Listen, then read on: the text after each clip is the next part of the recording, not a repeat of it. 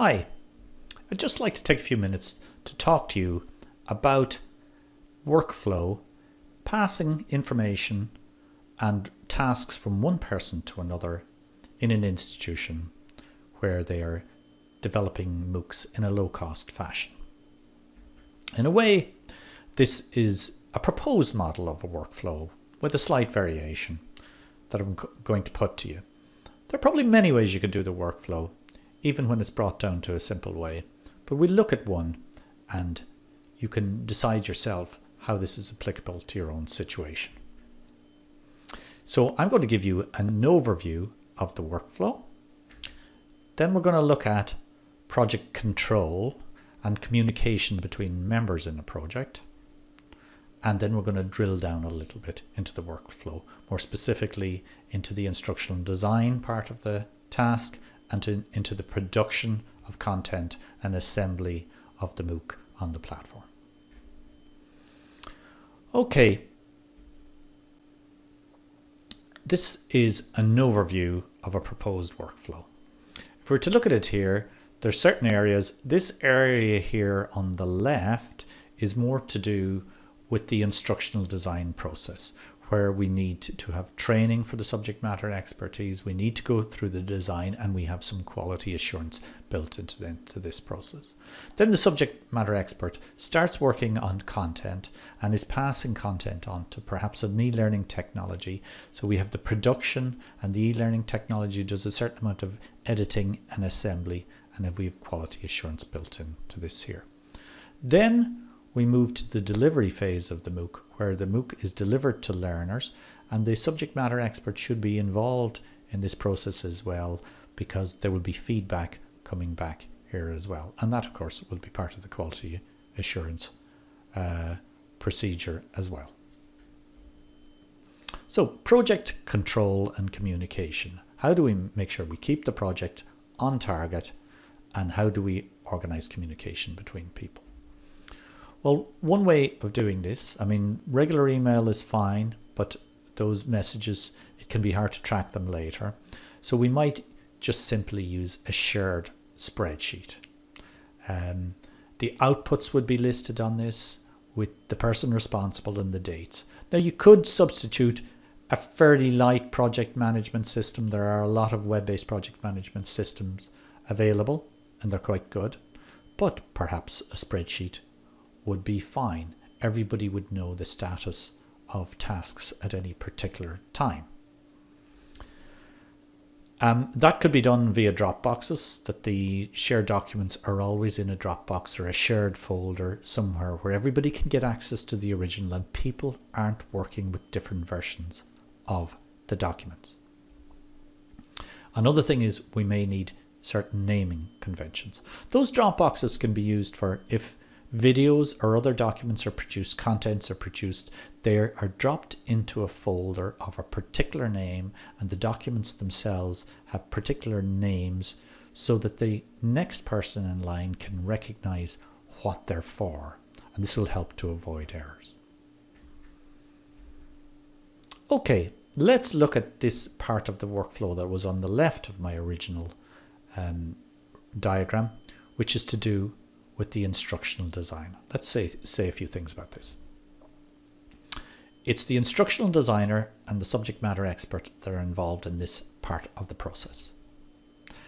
The training would be done. The instructional designer will bring the subject matter expert through training.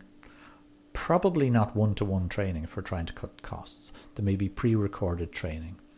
But one thing the instructional designer has to do is has to ensure that the subject matter expert has gained that limited number of skills that they're being trained in. So they do need to check that it's done, no matter how the training is done. The instructional designer will also work on the design of the content or the design of the course, and to some extent the specification of the content, and this will be certified as having been completed. This is part of the quality assurance. So a learning strategy will emerge out of this, a list of objects to be developed, which once they have the person, who, and the date to be developed, when, we have a project plan. Okay, it would probably be advisable that the subject matter expert at this point develops some sample content and passes it back to the instructional designer so that they, as part of checking that they are competent. And that could be the part of the competency checking for training. Okay, production of content and assembly of content. This is the part on the right hand side of the diagram where the subject matter expert and the learning technologist might be involved. Okay, this consists of content creation. The subject matter expert will work on their own to create content using the templates as trained by the instructional designer. This could be simple text, it could be simple videos, maybe not fully completed with errors in them, but videos, they would make videos, and quizzes and other items built according to the templates and then passed on to the e-learning technologist. Probably using maybe some shared storage, dropped it in using the proper file naming system. The e-learning technology can just check these, and they may be an initial check that requires them to go back to the subject matter expert if there's anything wrong with them, and if they're acceptable, will then do any editing or assembly that needs to be done before loading to the platform.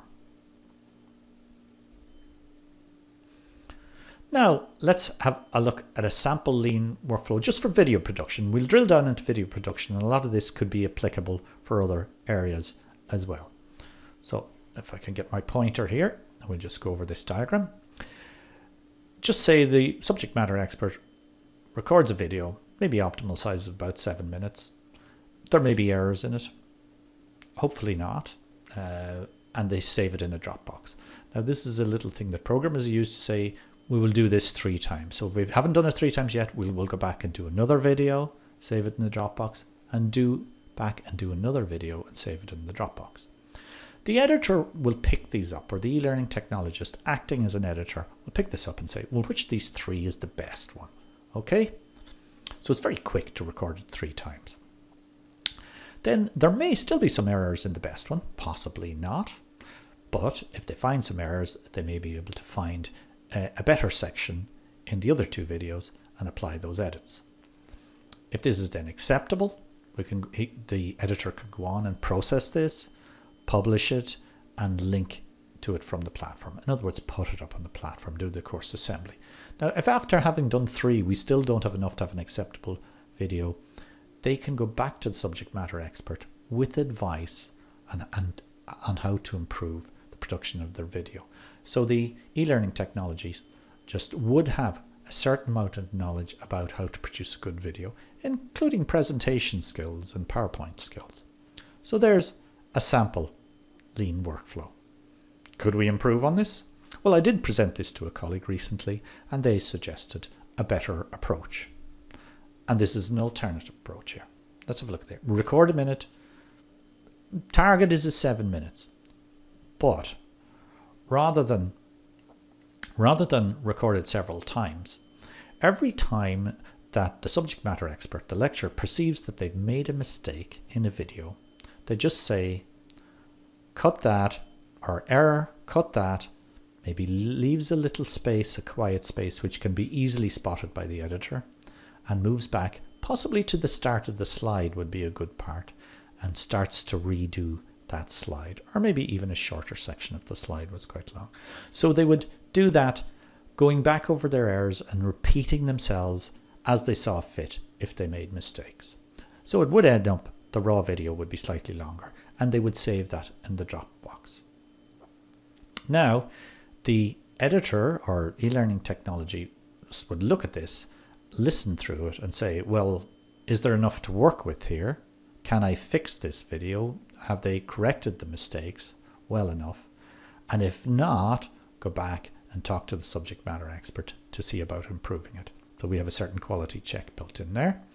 Otherwise, if it is acceptable, they can move on here and remove the errors, apply any other edits, and just publish. So this is a simpler way of doing it.